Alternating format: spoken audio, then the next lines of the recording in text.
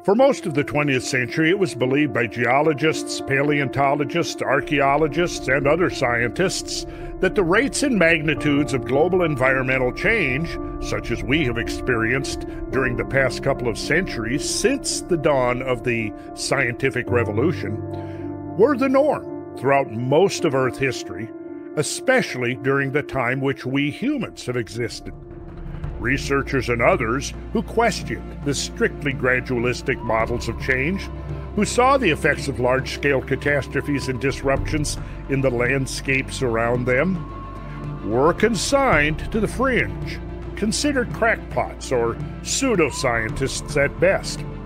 But this entrenched belief in gradualism began to unravel in the year 1980.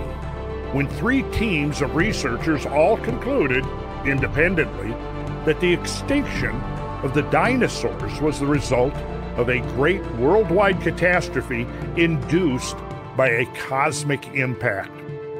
In the aftermath of that evolutionary development, it has become respectable to explore the possibility of cataclysmic change, not only affecting the planet as a whole, but the human species as well. As a result of this new insight, we are compelled now to ask, to what extent have global catastrophes affected the rise and fall of human civilization?